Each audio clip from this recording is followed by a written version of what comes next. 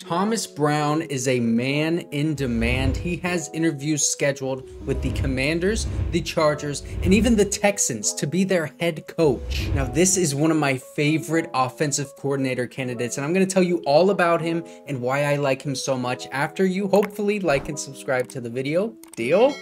Deal. Okay, so first of all, what you got to know about Thomas Brown is he is a dog. Literal dog. He was a running back at Georgia and finished his career as the 5th leading rusher with 2,646 yards and scored 25 touchdowns in his career.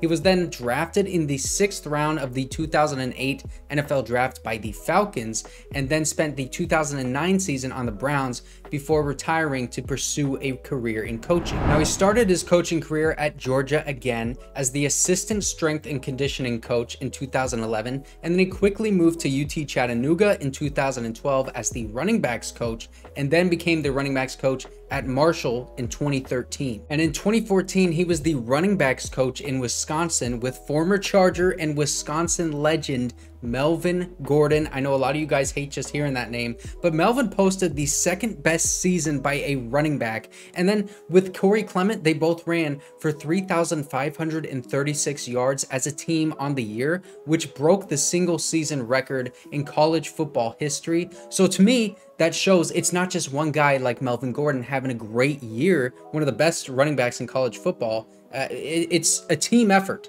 It's a coaching difference. Thomas Brown had a lot to do with that, broke the single season rushing record as a team. The offensive line is involved. You have 2 running backs involved. You have the receivers and tight ends blocking. Thomas Brown had a lot to say in that. Then in 2015, he goes back to Georgia. I told you this guy is a dog through and through. He coached Sony Michel, and Georgia had a great rushing attack that year with 2,513 yards, including 194.3 yards per game. After that, he became the Miami offensive coordinator and running backs coach in 2016, and he stayed there until 2018. He coached Travis Homer there, and then also in 2018, the Hurricanes rushed for 2,489 yards with an average of 5.2 yards per carry. A lot of accomplishments for Thomas Brown. He then spent 1 year as the South Carolina running backs coach before joining the Rams staff in 2020, also as a running backs coach. And Thomas Brown is praised for his leadership, and I think that shows in how he has been able to deal with Cam Akers. Cam has had a lot of issues with Sean McVay, and it seemed like he was in the doghouse. Even at one point, he was almost cut from the team this past season. But if you have a guy like Thomas Brown, who has the experience as a running back and as a running backs coach, he can get the best out of his players. I mean, the Rams were the 10th best rushing attack in his first year with them, which was a huge improvement from the year prior. In 2021, he was promoted to be the assistant head coach as well as the running backs coach. And then in 2022, he became the assistant head coach and tight ends coach. And that's where we are at right now. So first of all, this guy is in high demand. Like I said, he's got an interview to be the head coach for the Texans as well as the offensive coordinator for the Commanders.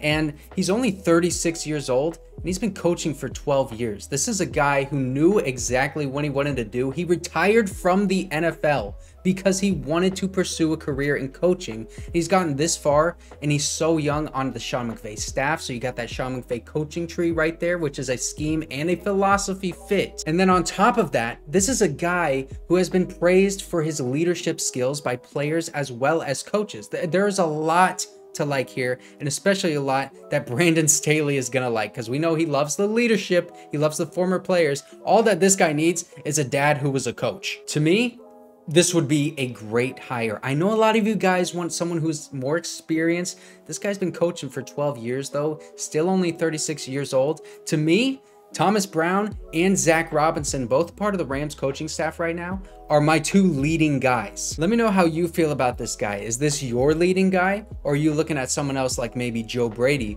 who I'm gonna be talking about tomorrow?